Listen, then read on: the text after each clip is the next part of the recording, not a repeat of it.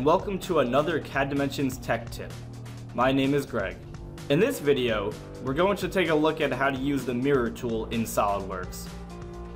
I'll be showing how to use the mirror tool to mirror features and bodies while working in a part file. Let's start with using the mirror tool to mirror a cut across an extruded base. What I'd like to do is mirror this circular cut feature across to the right side of my base. So I'll head to the Features tab and select the mirror tool. First off, I need to choose either a face or plane to mirror my circular cutout.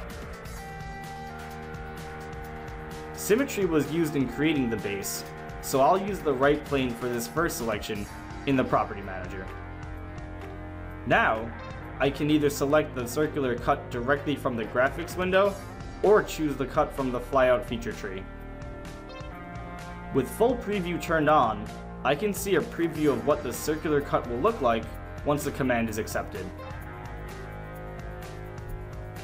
Now, I'll hit the green check mark and accept the mirror command, and the circular cut is mirrored to the right side of the base. I'll switch over to a different part to showcase how to mirror bodies. Here, I have another extruded base with two rectangular cuts. Let's click the mirror command again. This time, instead of choosing a plane to mirror about, I'm going to select this rightmost face. Now, instead of using features to mirror, let's select the bodies to mirror option. With this option turned on, I can now hover over the base in my graphics area and choose it as the body to be mirrored. The full preview is still turned on, so a preview can be seen before accepting the command. Be sure to have Merge Solids checked as well. Now I'll hit the green check mark, and the original extruded base mirrors itself and becomes one solid body. Thanks for watching another CADimensions tech tip.